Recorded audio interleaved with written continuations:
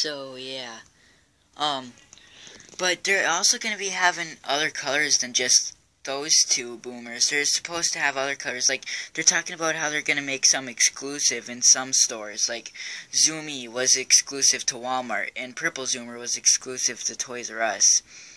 And I think there's going to be some exclusive colored MIPS as well from WowWee at different stores. So there's going to be a lot of new robots this year. And that's not even Christmas. These are all robots that are going to be out in the summer.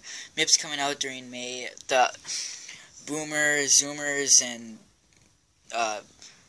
Bentley and Shadow, they're all supposed to come out during August. Just like the last Zoomer did.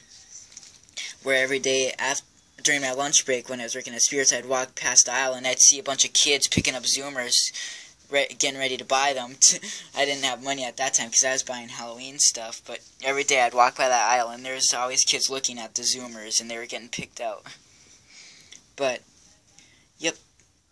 But like I said, the new Battleborgs, I don't know. I like them, but I probably won't get them because I don't even have the original ones yet. And they're sort of expensive for a little stadium like that. But, But I'm excited. ISODOG probably will never come out. That video was taken in 2012. They were supposed to come out in 2013, but they didn't. Something probably came up. ISODOG will probably not come out anymore. Unless they're waiting for, like, 2015 or something. But I doubt it. I don't think it takes that long to make robots. I mean, if Spin Master just started making Boomer and are already halfway done with it, I don't think it would take that long to make ISODOG then either. Because they haven't even been working on it for like 5 months and they're already almost done with it. She's been going nuts over that. Do you want to go with Dad too? You're on your own. So yeah, the reason there's no videos yet of Shadow Bentley and Zoomer 2.0 is because they haven't programmed them yet. There's no programming them yet, and they're working on it. But Boomer is pretty much almost already complete. They're working on a few things. I'm sure they're going to have to work on it to make it balance a little bit better. But I know Boomer's not going to work on Carpet because the way he's designed. Even MIP might fall over from time to time because standing on their own, it seems like a pretty tough thing. So, but I'm going to be probably getting them all of them. And watch out for reviews for them too, because I'll review them when I get them.